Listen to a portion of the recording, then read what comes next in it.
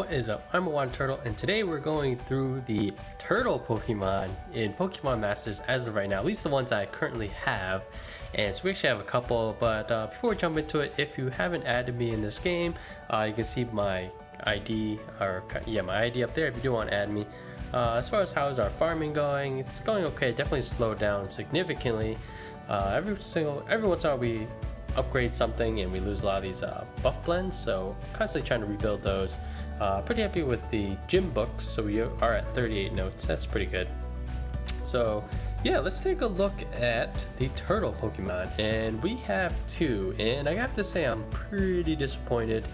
And however, I think there's potential in one of them, especially when it comes to PvP. Whenever that hits, I feel like there's a chance that this will be kind of like the MVP at all times. So let's start off with I believe this one is a free one. It's Flannery and Torkoal. This one disappoints me, and especially it's super disappointing because in Dream League, the next Japanese set, or the Japanese set that just dropped, there's a character rail of Flannery and Torkoal, and I think it looks really cool. But in this game, this thing is absolute trash in my opinion. So let's take a quick look. So it's kind of like that tech rule. I think it's supposed to be do like disruption, that kind of stuff.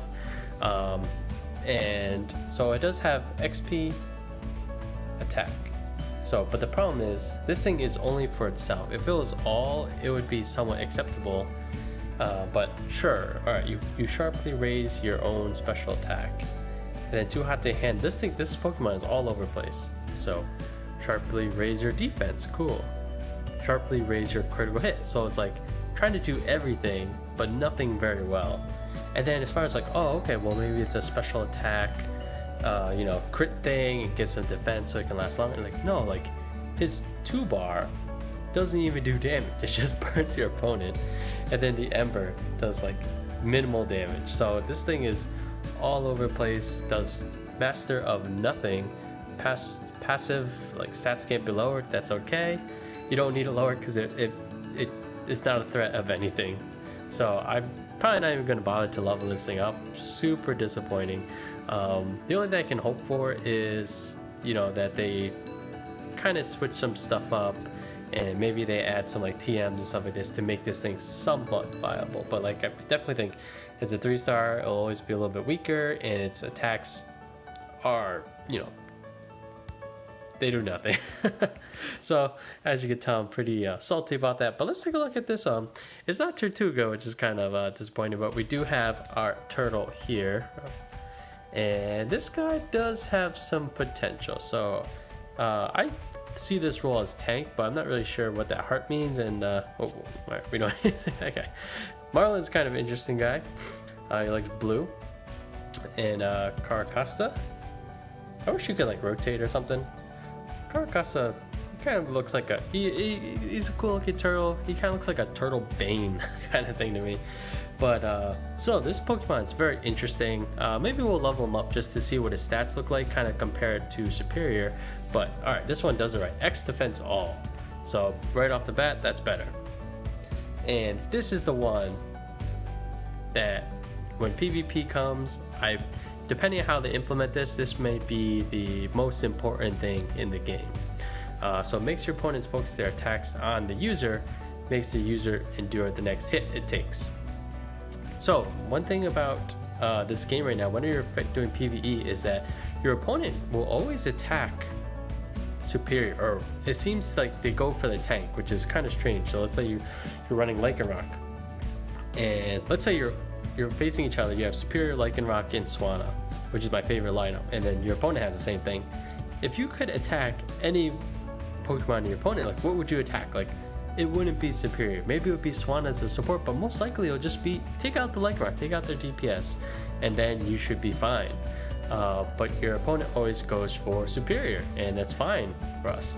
But when it comes to PvP, depending on how you implement it, like if not much changes, you can attack whoever you want. So might as well attack their DPS, and then it'll just be like these slow guys fighting each other. And then maybe the meta is like, oh, just have all these DPS running into each other. And that's kind of silly. But it's Pokemon like this that maybe change it. Rough seas ahead. Maybe this would remove the ability for your opponent to choose who they attack, and they have to attack this Pokemon. Not only that, and like, oh well, he's only 3-star, maybe he wouldn't last that long, but still this ability allows him to at least endure the next hit. So I feel like that thing, this thing could be the most important ability when PvP comes. And then for its attacks, you know, they're kind of negligible. Actually, this power is not too bad, but it is 2. And then rock. I do appreciate how this thing can lower speed. That's obviously very useful. But he's not really here to attack, so don't think it's that relevant. It's not bad, but it's not super relevant.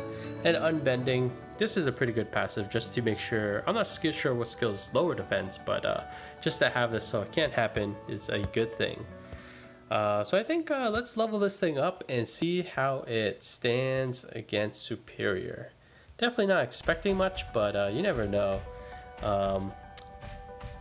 And I do think that that ability makes it even better, assuming that's how PvP would work, which in my head that would make sense. If you have any additional thoughts on this, let me know in a comment down below, and especially when it comes to PvP, you know, how you think they might roll that out.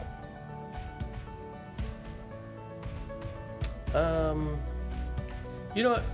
We got plenty of books. Let's figure this out.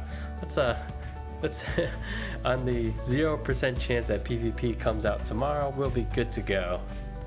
All right, so level 90. Let's get him up there.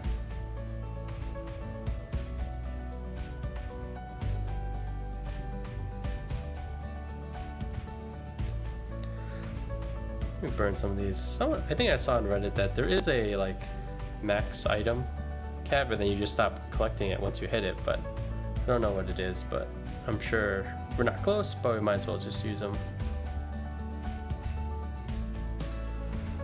Alright. Kind of just 10x'd all of our stats. Alright. Defense 137 and then 99 special. Let's compare that to our primary tank right now, Superior.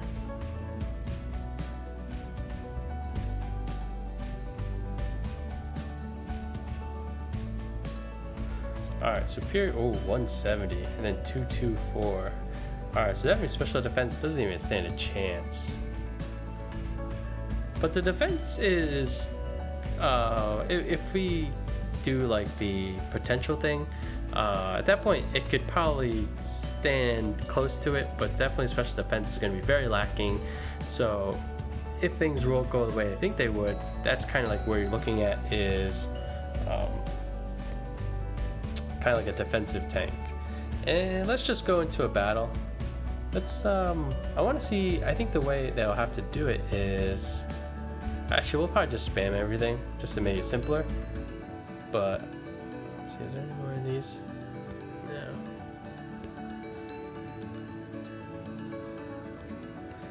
Let's see, alright, let's just spent a lot of our resources. Let's start recouping some. And let's use a weaker DPS.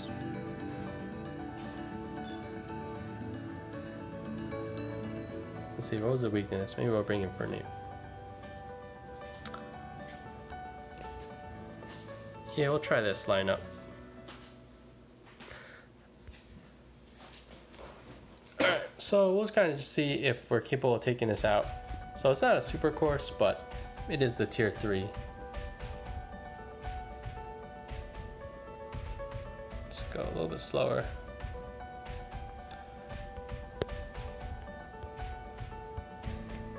Actually, let's see who they attacked first. See if they're attacking. Oh, it looks like they're going after the Swana, so we'll use this. See what this thing does.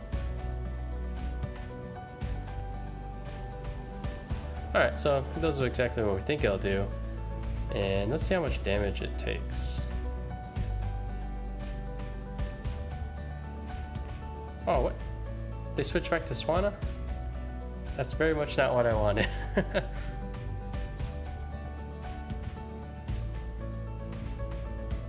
Oh, when I was playing this like a super course, took it out a little fast. So yeah, I'm not very happy with the fact that they're still targeting the Swana. I want them to target Torkoal, or the Caracosta.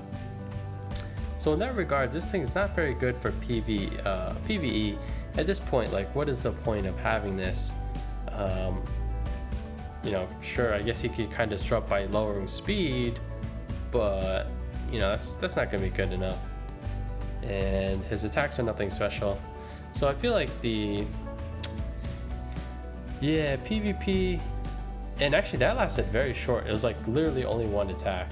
I was hoping that he would kind of like draw aggro for an extended period of time, and it just happened to be the next attack also won't do like hardly any damage. So it doesn't seem like that's exactly how it works. So I still think there's some potential here, but definitely not that strong, especially when it comes to PvE. So yeah, to sum up, Torkoal basically trash. Then Caracosta does have some potential, especially when it comes to PvP, and yeah, we'll kind of see how that rolls out as the game continues to be defined. But that's it for today's video, a little bit different, and as always guys, like, comment, subscribe all down below. I'm Turtle, and I'll catch you guys next time. Peace.